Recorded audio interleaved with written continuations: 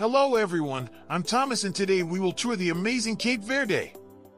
In this video, we will embark on a journey through an archipelago full of natural beauty, vibrant culture, and fascinating history. From the golden beaches of Sal and Boa Vista to the green valleys of Santo Anteo and the lively urban life of Praia, Cape Verde offers a unique mix of landscapes and experiences. We will explore its infectious music, its colorful festivals, and its delicious cuisine. We will discover the warmth and hospitality of its people, as well as the traditions that make Cape Verde a truly special destination. Join me on this incredible adventure to discover everything Cape Verde has to offer. Hello everyone, I'm Andy. And I will accompany you on this wonderful journey through Cape Verde. Are you ready for a new adventure? Come on! Cape Verde. The Republic of Cape Verde is an archipelagic state in West Africa located in the Atlantic Ocean, approximately 1,000 kilometers southwest of the Canary Islands and 460 kilometers west of the coast of Senegal. Capital, Praia. The official language of Cape Verde is Portuguese. Cape Verdean Creole, based on Portuguese but grammatically and phonetically influenced by African languages, is also widely spoken. The currency of Cape Verde is the Cape Verdean escudo, CVE. One Cape Verdean escudo equals 0.0099 United States dollar. The population is predominantly Catholic, although this faith often intertwines with indigenous beliefs. There are small Protestant communities. Cape Verde has a subtropical and dry climate.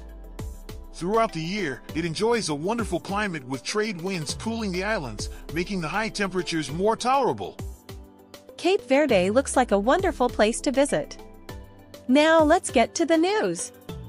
Come on! Current situation of the country.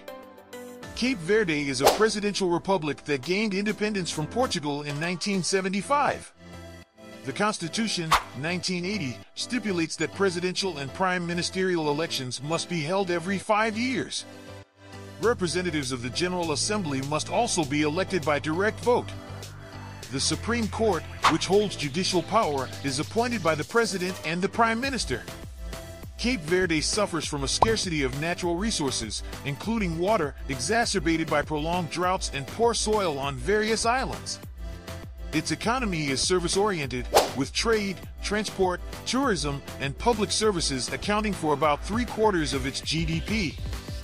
Despite nearly 70% of the population living in rural areas, agriculture and livestock farming are underdeveloped and contribute little to the GDP. About 82% of food must be imported. Fishing, particularly lobster and tuna, holds potential. What to see and do in Cape Verde? 1. Paul Valley, Santo Anteo Island, a place that seems taken from a fiction story, a natural gem for hiking enthusiasts offering trails and panoramas to get lost in. The valley, as wild as it is domesticated, thanks to the agriculture in the area, offers a rolling landscape dotted with small villages where one can rest and refuel with some Creole snacks before resuming the hike. 2. Santa Maria Beach, Sal Island, possibly one of the most frequented beaches by travelers, and for good reason. Its long stretch of crystal-clear waters and golden sand makes it an attractive spot, ideal for both relaxation and water sports, especially windsurfing and kitesurfing in winter. Bars and venues along the coast and a fishing pier where you can watch daily activities are part of the attractions of this interesting spot in Sal. 3. Viana Desert, Boa Vista Island, a continuation of the Sahara in the middle of the Atlantic Ocean, resulting from trade winds carrying sand from the continent. The result is an expanse of white sand dunes interspersed with volcanic rocks, shrubs, and palm trees. The contrast of this space with the rest of the island's landscape makes it a key destination, ideal for exploring on foot and enjoying the sunrise and sunset. Typical dish of Cape Verde. The national dish is cachupa, a stew made with 2 kinds of corn, 4 types of beans, and fish or meat. It is accompanied by yam, cassava, and sweet potato. This was all about your current situation. Now let's get to your curiosities. Come on! Interesting facts about Cape Verde. 1. The islands of Cape Verde were used by the Portuguese for the slave trade and as a resupply point for transatlantic maritime transport and whaling. 2. Santiago Island is the largest both in size and population, and it is home to the capital of Cape Verde, Praia. 3. The second largest island is Santo Anteo, and its main attraction is its verticality. This fact attracts many tourists who enjoy hiking through its gorges, canyons, and valleys. 4. Many Jews settled in the Cape Verde Islands escaping the Inquisition.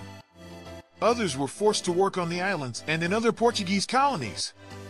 Although in the 19th and 20th centuries they mostly relocated to Morocco, many Jewish graves can still be seen in São Anteo and Brava. 5. One of the saddest facts about Cape Verde is that it suffers from unstoppable desertification. Droughts and wind erosion are to blame, as even when it rains abundantly, the soil is too hot for the water to penetrate beyond the surface layers, preventing arid areas from turning green. 6. One of the most interesting facts about Cape Verde is turtle nesting. It is the third most important nesting site for loggerhead turtles in the world. These turtles come to lay their eggs on the country's sandy beaches. 7. Darwin stayed in the Cape Verde Islands from January 16th to February 7th, 1832.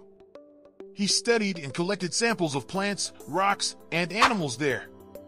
8. Christopher Columbus also visited Boa Vista, one of the Cape Verdean islands, in 1498. 9. Less appreciated visitors were pirates who raided the island several times between 1582 and 1585. 10. The capital of Sal is called Espargos, which means asparagus, named for the large number of wild asparagus that grew near the city. This was all about its incredible curiosities of Cape Verde. Now let's go back in time and see its history. Come on! History about Cape Verde. Cape Verde is an archipelago located in the Central Atlantic, discovered by Portuguese explorers in 1456. There was no indigenous population on the islands before the Europeans arrived.